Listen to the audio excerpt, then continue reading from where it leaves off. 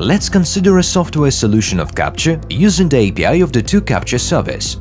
Let's try to solve a text captcha. The solution to this captcha is to give an answer to some simple question. For example, a question like this: if tomorrow is Saturday, what day of the week is it now?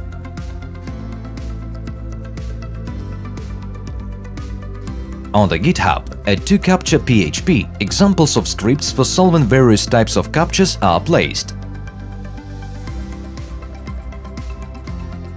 In addition, there are instructions for installing these scripts, a description of configurations, an error handler script, and other necessary information in order to solve various types of captchas.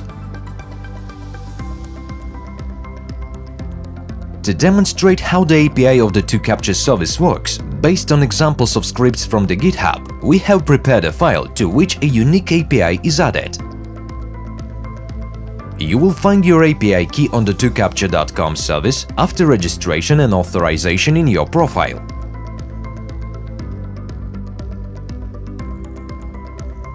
Also, the code of the error handler script has been added to this file. You can find it on the GitHub. We recommend using Proxy for solving the captcha.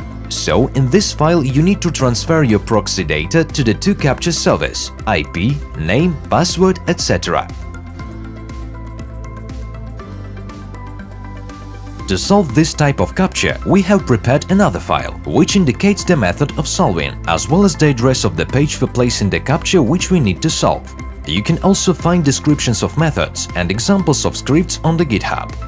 The solution process is as follows. We take the question of the captcha from the page of its placement and transfer it to the 2Captcha service, where the employee solves it, after which the answer is returned to us, which must be entered in the appropriate field to solve the captcha. Let's try to solve the text captcha. To do this, run the corresponding file through the terminal. Download the captcha question from the site page and send it to the 2Captcha service. Then wait for the captcha solution. As soon as the employee of the 2Captcha service solves the error, we will get an answer back. This usually takes a few seconds. We receive the solution. It must be copied and transferred to the page of the site where the captcha is located. Now let's check the received answer. The captcha was successfully passed.